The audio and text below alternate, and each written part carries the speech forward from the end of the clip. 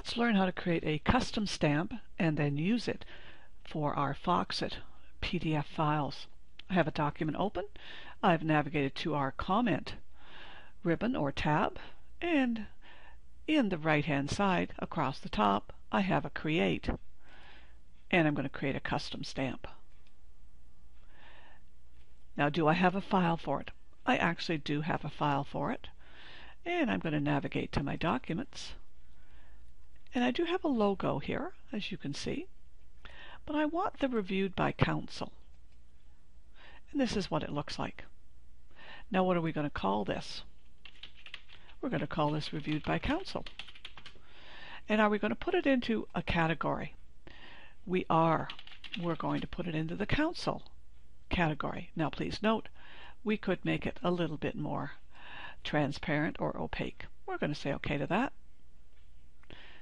Now, our stamp, we have our normal stamps that are built in, but we can also go to Manage Stamps, and there's our stamp.